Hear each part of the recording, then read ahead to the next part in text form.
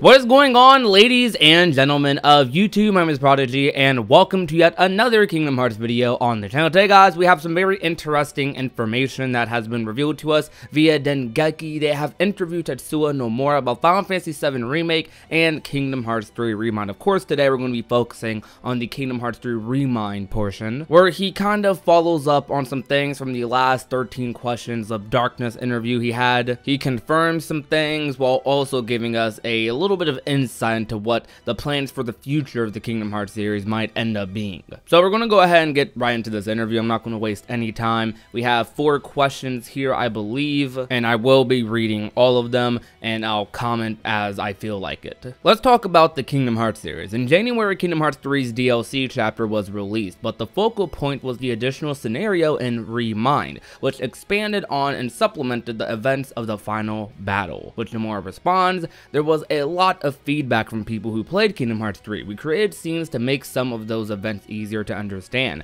as well as Sora's journey post-game that gave a perspective you wouldn't have otherwise had. Nothing really new there, just his comments on why he made ReMIND and why that was the focal point of the DLC, at least that's how the interviewer interpreted it. I have yet to release my review of ReMIND. I'm still speculating on if I want to release a review or if I want to just talk about it, but my opinions on the ReMIND episode, I really loved it personally. I understood most of the stuff that happened in the story anyways because I had additional context via interviews and just tools that the game gives you itself to help understand some of the lore that happened. But for other people who didn't understand some events that happened, like as to why Xion came back or how the organization was like functioning and context to the ending scene of Kingdom Hearts 3, it definitely did its job in explaining some of those things even more and making them easier to understand. But nothing else to really comment on there. Next, he talks about the Limit Cut episode. 13 bosses appeared in the Limit Cut episode. It seems perfect for those who want to sink their teeth into challenging battles, which Nomura responds,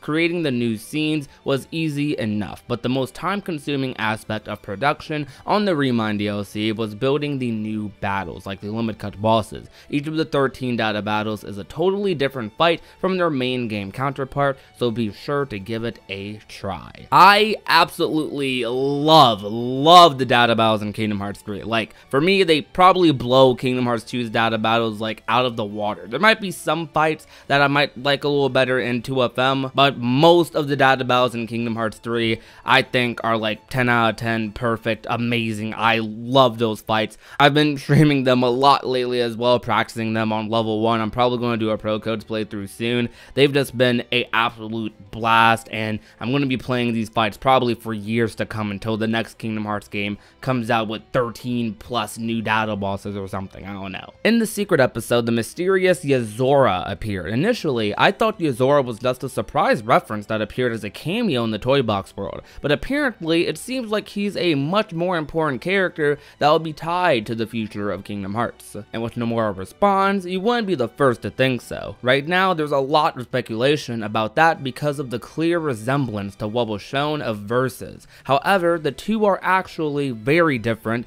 and I think where Yozora's story will lead will be unexpected. So why did Verum Rex appear in Kingdom Hearts 3? None of this makes sense, but I hope to clear it all up as soon as possible. Now, everyone has been freaking out about this statement specifically on Twitter. They've been speculating about it and wondering just exactly like what Nomura plans to do with Verum Rex and Versus 13 going further. He basically clarifies here once again that Versus 13 and Verum Rex are indeed different. He hasn't commented on something like this since the Ultimanias earlier last year for Kingdom Hearts 3. And while I'm sure there are people who actually do think Verum Rex and Versus 13 are the exact same thing, for me it's obviously isn't, and I feel like the signs have been there from the beginning. Well, for one, Versus 13 was never finished, so we wouldn't know what Versus 13 would end up being. I'm going to assume Verum Rex is going to end up being finished, at least I hope, but they're totally different according to Tetsuya Nomura. There's clearly some resemblance there, especially from both the bad and good endings of the secret episode. Versus 13 and Verum Rex definitely have some similarities with them, and we've used those similarities to come up with theories to get the jump on what might happen in the next saga, though Nomura says they are very, very different, and I believe him on that because one thing that people are forgetting about with Verum Rex and Versus 13 is that for some reason the world ends with you seemingly might end up being tied into it. I mean, for me, of course, I know that Nomura said that the Shibuya characters, the War Ends With You characters, are not going to appear in that Shibuya, or that's not the Shibuya that they were talking about. But I feel like there's no way they can't reference them or ignore the idea that there's two different Shibuyas in the Kingdom Hearts universe now. I mean, they're going to have to reference or at least clear up the thing about the War Ends With You Shibuya and Verum Rex eventually. So they definitely have some correlation with that, and Verum Rex and the War Ends With You seems to have something going on, which is an aspect of Verum Rex a lot of people don't talk about that much. And outside of that, the Master is of course in Verum Rex as well, as we see in the secret ending. Kingdom Hearts is colliding with it. Like, really, Versus 13 by itself was probably going to be a spectacular Final Fantasy title, and maybe we'll never know. Maybe it would have tied into Kingdom Hearts at the end. Maybe at the ending of Versus 13, like if that game ended up being finished, we would have saw Sora like looking down on Noctis or something. He would have appeared in the secret ending for that game. Maybe Nomura always had like an idea to collide Versus 13 and Kingdom Hearts, and that's why Verum Rex is a thing now. But clearly the idea has been scrapped for years now, like close to a decade, or about a little more than half of a decade. So I wonder how this idea has evolved over time, and I wonder like exactly what he's planning like with this. There's really just a lot of things about Verum Rex that are already really unique about that make it stand out from Versus. There's some clear differences just by the simple fact that it's in the Kingdom Hearts universe alone. So people who literally think Verum Rex is going to be Versus 13, I don't know what to really say about that, because Versus 13 was never finished, so I feel like that statement doesn't hold too much weight, but I don't know. But that was not the last statement from Nomura. He actually did clear up something else about the titles that are going to be coming in the future for the Kingdom Hearts series as well. Now, I made a video about this previously, but he clarified some things, so I'm going to go ahead and read it. Along with the release of ReMIND, Dark Road was announced, which Nomura responds, Kingdom Hearts Dark Road is a new service developed by the Kingdom Hearts Union Cross team in a double feature operation. Kingdom Hearts Union Cross itself will continue, but Dark Road will shed a light on Xehanort's past, so please pay attention to both. We talked about this in the 7 Lights and 13 Darknesses Q&A, but aside from the fact that Dark Road is a new project by the Kingdom Hearts Union Cross team, there are 2 other projects being worked on by other teams, and one of them will be coming pretty soon. So please just wait a little longer. So it was a little unclear whether we were getting one new title with 2 teams working on it, or 2 new titles being made by 2 separate teams, because they didn't clarify that in the 13 Darknesses questions, but they do here. So we are going to be getting 2 titles between Kingdom Hearts 3 and Kingdom Hearts 4, 3 if you include Dark Road, which outside of Dark Road is about what Nomura stated in the Ultimania last year when he said that he's thinking about making at least 1, maybe 2 other titles before Kingdom Hearts 4. I'm very interested in what those are going to be. So we have our prequel sort of game in Dark Road,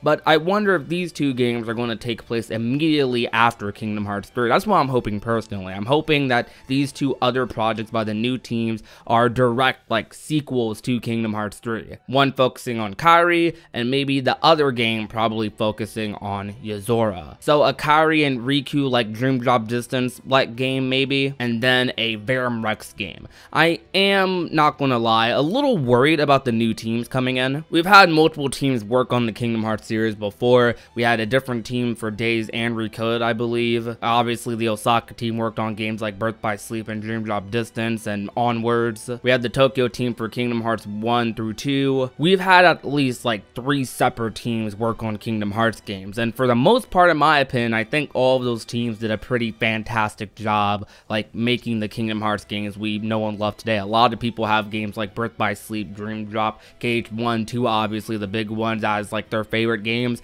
and people still love going back to those games like even today. And Osaka team completely blew it out of the water with Kingdom Hearts 3 and ReMIND. But I can't lie, I'm a little scared because I'm just worried that this new team, maybe they won't understand the Kingdom Hearts formula as much. And I was really hoping that with the future Kingdom Hearts games, now they still could, I'm sure they're going to reuse assets and have some help from Osaka team. They're not going to go in completely blind. But I love the work that Osaka team put into Kingdom Hearts 3. I love the ideas they threw into the game with transformations. I think Attraction Thrill was a cool idea, but it could have been executed a little bit better. I loved abilities like Air Step. I love the sense of speed and like utility in the combat with all the cancel windows and just the sheer amount of like creativity you can have. And I wanted them to keep going like forward with that, and they still could. This new team could still like take a page out of Osaka team's book and like bring all of that creativity like to the next Kingdom Hearts game. But since it is a new team, it's very likely they're going to have different ideas and they're going to want to do different things, which I'm not opposed to, because every Kingdom Hearts game in a sense is very, very different from each other gameplay mechanically wise. I personally hope they don't change too much, because I just want them to take what they did with Kingdom Hearts 3 and just run with it, put any new ideas you want to in, I guess, but keep that strong foundation for the number tile that Kingdom Hearts 3 built for the future games. Now, we don't know what Osaka team is doing as of right now. It is believed by the community that the Osaka team is now pretty much the number title team. They're going to be the ones making the big Kingdom Hearts games going forward. Well, every Kingdom Hearts game is big to a degree, but you know, the number titles, people are expecting them to be working on Kingdom Hearts 4. And if that's the case, then that might mean that Nomura is trying to get this next saga like done fast. That was me snapping, because he already has 2 titles being worked on right now. Dark Road is in the works, or is about to release this spring actually. And then if he does have like Kingdom Hearts 4 quietly being worked on in the background while all of these games are releasing, then honestly we might have like our Kingdom Hearts saga, Foreteller saga or whatever, progressing very smoothly over the next couple of years. No longer will Kingdom Hearts fans have to wait 15 years for Kingdom Hearts 3 to come out, or in this context for a Kingdom Hearts 4. I've said before in the past, and I might make another video about this topic just alone, but I am really excited for non-number tiles in the future, because if they keep the foundation from Kingdom Hearts 3 and just like put that on to the non-numbered titles, and if they're made for console, of course, we don't have any handhelds dominating the market right now outside of like the Nintendo Switch, but even then that console is like kind of a hybrid. It's not really like a full handheld. It's pretty likely that the next Kingdom Hearts games are going to all be on console, Xbox One, PS4, PS5, Xbox Series X, maybe the Switch hopefully in the future. I know a lot of people want that, so they'll be able to like utilize like these new systems instead of being forced to develop the game a certain way because of like the gimmicks of a console or something. So I'm really looking forward to non-number tiles in the future. But that's going to be it for my long little tangent. But if you guys enjoyed today's video, leave a like, share the video with a friend or a family member, leave a comment down below telling me what you guys think about all of this. What do you guys think the next 2 Kingdom Hearts games are going to end up being? Next 2 projects? Do you guys think the new teams are going to do a good job, bad job? Let me know all of your opinions on everything that was stated by Nomura in this interview, on top of maybe what you think of some of my thoughts. And last but not least, if you're not already and want to become a part of the union, all you have to do is hit that red little subscribe button down below. My name is Prodigy, and I will talk to you guys soon. Peace out.